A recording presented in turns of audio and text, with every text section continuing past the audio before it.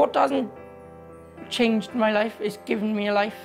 For the football, I had nothing. My PlayStation was my best friend because literally nobody, because I was different, nobody wanted to know me.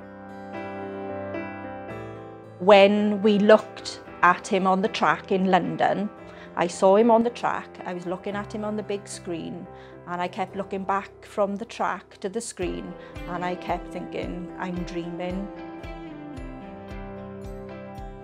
Do you like winning, or do you just like having a go? Having a go. Having a go. Having a go. And that's important. You know, he knows it's not all about the winning, so he just wants to take part and have a go. It's not a one-size-fits-all approach, and there's different levels of inclusion. I think everyone has to work together to try and find out what activity and what basically club suits that person best. And again, I think they should have the opportunity to choose if they want to go to a mainstream club or a disability sport club.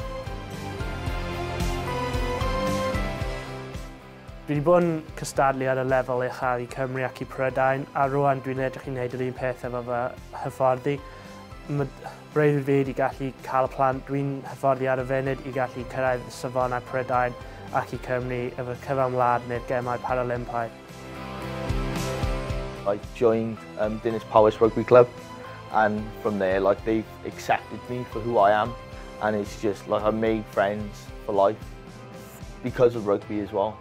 And then got into Wales Deaf Rugby, and yeah, it's just changed my life completely.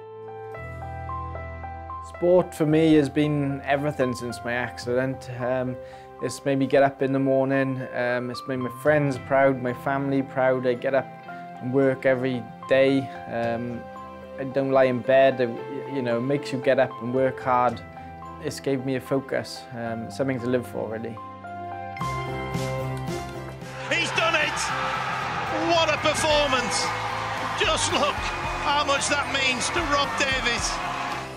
Fi eisiau rhoi fy amser lan i wneud gwirfoddoli gyda unrhyw clwb. Oherwydd mae jyst teimlad o jyst pobl yn mwynhau a cael hwyl. Jyst pethau gorau yn y byd.